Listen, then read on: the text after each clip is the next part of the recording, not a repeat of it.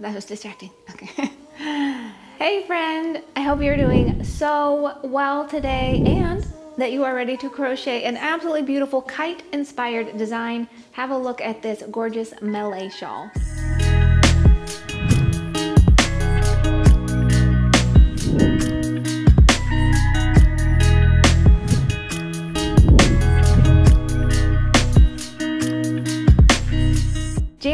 Carter, who is so amazing, designed this beautiful pattern for you, and she called it Malay because that is actually the name of a diamond-shaped tailless kite. And I don't think we've really had a shawl shaped like this before, so it is so unique and I am wildly in love with it. This pattern is so amazing. I love it so much because it is such a unique design, and I find that it's really fun to double it up and wear it like a scarf or a shawl. You can also drape it on your couch for a nice throw that you can cozy up in whenever you want to grab a little cup of tea or a cup of coffee and a good book and just curl up for a nice relaxing time. This pattern is for the adventurous beginner. It is primarily single crochets and a few fun V-stitches, which I'm going to show you how to work in just a minute. The beauty of this design is accentuated with this gorgeous gradient of 6 different speckled shades that shift and melt and fade into each other. It's absolutely stunning. The kit that we use to create this gorgeous gradient of colors is called Garden Hues, and it is our pearlescent fingering yarn. It's got silk in it, it's got some superwash merino wool, so it is very soft and it just shines and it drapes and it makes the most wonderful shawls. Hop on over to expressionfiberarts.com to download this pattern. We will also put the direct link in the description for you. And the cool thing about this pattern is not only does it include the written instructions, but it also has charts. I know a lot of you love crochet charts. I would love to show you just how easy this shawl pattern actually is. I'm going to be demonstrating today the setup rows as well as the first row of the actual V-stitch pattern. Here's row 1 of the setup row. For row 1, you're going to start with a slip knot, and you're going to begin with a chain 2. 1, 2, and then you're going to work 3 single crochets into the second chain from your hook. 1, 2, and 3. And now you're going to place a removable stitch marker onto that center stitch, and we're going to be moving it up on each row, keeping it in the center. And here's how you work row 2, and this is going to be the same for all wrong side rows. For row 2, you're going to chain 1 and turn, and you're going to work 1 single crochet into each stitch across. When you come to your little center marker, you're going to remove it, work a single crochet into that stitch, and then move your stitch marker up to this next row, and then finish out the row by working a single crochet into that final stitch. Okay, let's go ahead and work row 3. Row 3, you're going to chain 1 and turn, and you're going to work 1 single crochet, and you're going to repeat that until you get to your center single crochet, which on this row we're already there. Remove your removable stitch marker, and then in the center single crochet you're going to work 3 single crochets. 1, 2, and 3. So we've increased 2 stitches on this row, and make sure to put your little removable stitch marker on that center stitch, and then finish out your row by working a single crochet into each stitch across. And on this row, it's just 1 stitch.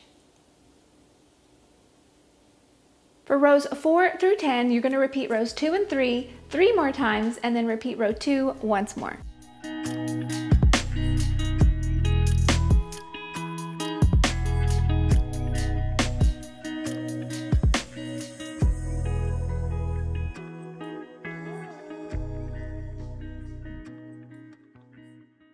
And this is what you should be looking at once you have completed those setup rows. Now we're going to begin the fun V-stitch pattern, which you're going to find throughout this shawl. So I'm going to show you how to work row 1. All right, we're going to start with a chain 1, and you're going to work a single crochet into that first stitch. Now we're going to work a spike stitch 3 rows down, 3 stitches in. So to do that, you do a yarn over, insert your hook into the stitch, yarn over and pull up a nice big loop. Then yarn over, pull through 2, and yarn over, pull through 2. Now we're going to skip a stitch on the working row, which is this one, and we're going to single crochet into the next stitch on that working row. Now we're going to work another spike stitch into that same stitch that we worked the previous one. So start with a yarn over, insert your hook into the stitch, yarn over and pull up a big loop, yarn over, pull through 2, and yarn over, pull through 2, and this is called a V-stitch. Now we're going to work a single crochet into this. We're skipping one. We're going to work a single crochet into the next stitch on the working row. Now this is our center stitch, so we're going to actually work 3 single crochets into that center stitch. And you want to remember to continue to move your stitch marker up so you can always know where the center of your row is. Go ahead and work a single crochet into the next stitch. Now we're going to work another V-stitch. So we're going to hop over and skip 3 stitches and work into the next stitch here. Yarn over, insert your hook into the indicated stitch, yarn over and pull up a big loop, yarn over, pull through 2, yarn over, pull through 2. Now skip a single crochet on the working row, and in the next one work a single crochet, and let's work another one of these. Yarn over, insert into that same stitch, yarn over and pull up a nice hefty little loop there, yarn over, pull through 2, yarn over, pull through 2, and then you're going to finish off your row by working a single crochet into the final stitch, being sure to skip that second to last stitch. And then the rest of the pattern is essentially repeating those super easy stitches, just lots of single crochets and the fun V-stitches, which you now know how to work. So if you can get this far, you can definitely do the rest of the shawl. So we hope you give this pattern a go. It really is a beautiful one, and we cannot wait to see your finished version. And I hope when you are making this kite-inspired shawl that you remember to allow your dreams to soar. All right, you go out and have a wonderful day, and I'm gonna see you next time. Bye for now. And go ahead. Hey friend. Hello. Oh, that was distracting. I don't believe we've ever had, sorry.